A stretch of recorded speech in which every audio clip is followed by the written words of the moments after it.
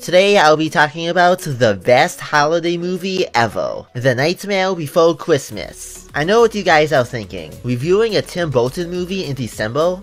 Yes. Well, Nightmare Before Christmas technically counts as a Christmas movie, thus I consider it a Christmas classic. Over the years, there have been people who argue about whether or not animation counts as cinema, but I believe, undeniably, this movie does. Nightmare Before Christmas is a stop-motion movie from 1993. Animating in stop-motion is a challenge, and it was even more of a challenge back then. Each facial expression had to be individually sculpted. Each location was actually a mini set that they built for the movie. Every movement had the animators position the character models in the best possible poses to make the movements flow naturally, with logical, realistic progressions each frame, to make it look like this, and not like this.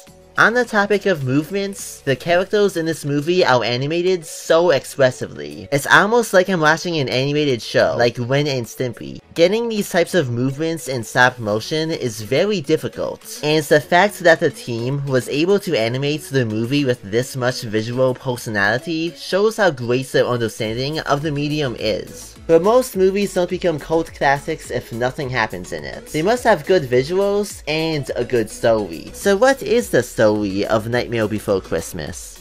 This Is Halloween is the first song we are met with in the movie, as it introduces us to the wondrously spooky backroads place that is Halloween Town. This Is Halloween is a classic and instantly recognizable. Along with the visuals, it sets the tone for the movie excellent, and it is peak Halloween music. We see that the town is having an annual Halloween celebration, and it is in this opening scene that we see Jack Skellington, the king of the Pumpkin Patch. Jack has a dominance over Halloween Town and is an important figure for the celebration. He has a ghost dog named Zero. The movie also introduces us to Sally, who is like a female Frankenstein. Not that one. And she lives with her creator, a grumpy mad scientist who looks kinda like a duck in a wheelchair. She dreams of escaping the scientist that created her and freedom. And also she dreams of Jack. She's in love with Jack. In another great song, Jack sings about how, despite being the best at what he does, he has an extreme longing for something else. Something different. He's getting sick of the same thing every year. Sally overhears Jack singing and feels like she knows how he feels because she also is tired of the same thing. Later in the movie, while wandering through a mysterious forest, Jack stumbles upon doorways to other holiday towns. A Valentine's Day town, a St. Patrick's Day town, an Easter town, Thanksgiving town, and Christmas town, which is the one that instantly intrigues him. Imagine a Nightmare Before St. Patrick's Day movie. Before he knows it, Jack finds himself in Christmas Town, asking himself, what's this? What's this? As he explores this new place that is the complete opposite of Halloween Town. And he loves all the jolly, festive things he sees. He's like a kid in a candy store. Or I guess you could say, a skeleton in a candy store.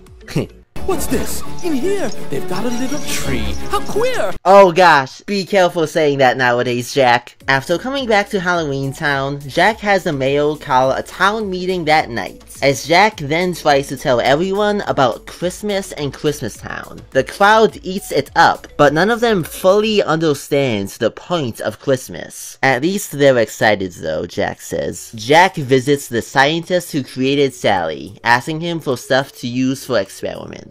As Jack then conducts all types of experiments in an attempt to fully discover the secrets of Christmas. Sally sees a glimpse of what Jack is up to, and she gets a premonition that his Christmas interest is gonna end bad.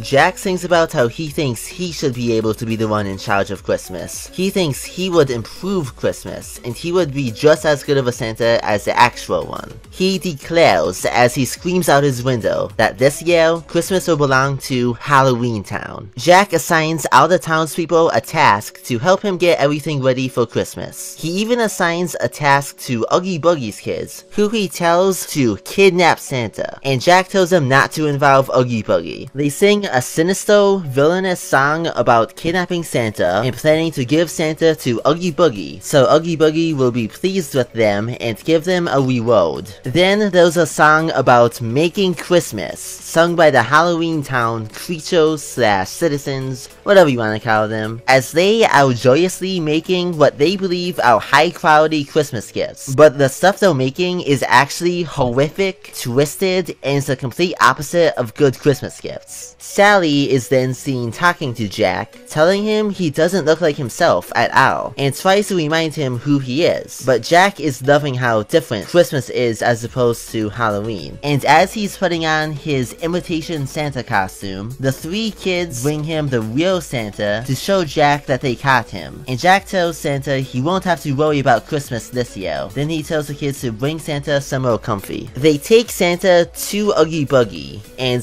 this is one of my favorite songs and scenes in the movie. It's so over the top, but in a good way. A very fun and entertaining scene. Sally tries to use some type of fog potion to stop Jack from going through with his Christmas plan, but Zero's nose shines bright, allowing Jack's reindeers to see, and Jack takes off into the night. Jack tries to do good, but instantly begins terrifying children and dropping evil, scary objects and creations off at each household. He is unintentionally ruining the holiday for everyone in town. The police get wind of all the chaos, and people in town begin locking their homes and lighting their fireplaces. It's all over the news. Sally tries to save Santa, but gets caught by Oogie Boogie. The military takes action and they shoot down Jack. Jack is still alive though. Well, he's a skeleton, so anyways, whether he's actually alive or not, he's here. And we see him reflecting on his actions as he feels bad about ruining Christmas. He has to come to terms with the fact he isn't Santa. He's Jack, and that's okay. But now that he's feeling like himself again, it's time for Jack to save Sally and Santa and Christmas. I must say, the fight sequence between Jack and Oogie Boogie is one of the most well done and most impressive sequences in the movie. The shots and the animation is just perfect. I will now pass the mic to Phil TMNT. Check out his channel, linked in the description down below. Hey guys, so I'm Phil TMNT in my Taekwondo outfit because I just got back from Taekwondo practice, and I have to say one of my favorite parts of the time before Christmas is Jack's skeleton.